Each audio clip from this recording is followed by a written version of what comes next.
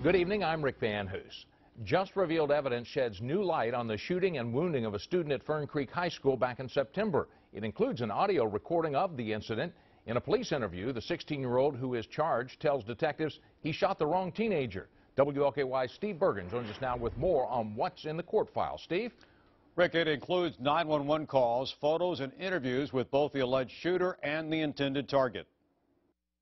911, Operator Rebel, where's your emergency?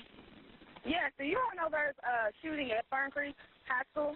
It was September 30th when a gunshot created fear inside Fern Creek High School. One youngster was wounded. The school was evacuated as police swarmed the building searching for the shooter. It's good and bad, all right? The bad is you're going to be charged, okay? There's no way around that, all right?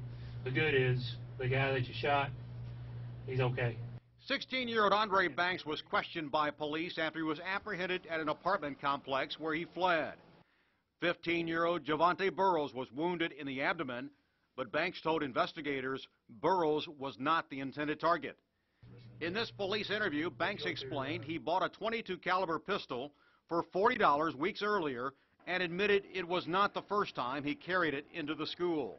You have to go through metal detectors or anything over at Fern Creek? Okay. And you had the gun on you at that point when you went into the school? According to Banks, he sold an iPad to a fellow student and received a $100 bill, only to discover it was bogus. That student told police Banks confronted him in the hallway and lifted up his shirt to show he had a gun.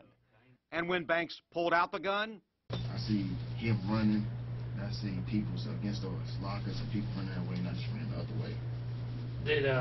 Did you know who you had struck when you shot it? I shot it like towards his back. After you did that, after you pulled the trigger and it goes bang, shot goes off, what do you do? I ran. The sound of the shot and panic that followed was recorded on another student's cell phone. That recording is part of the court file.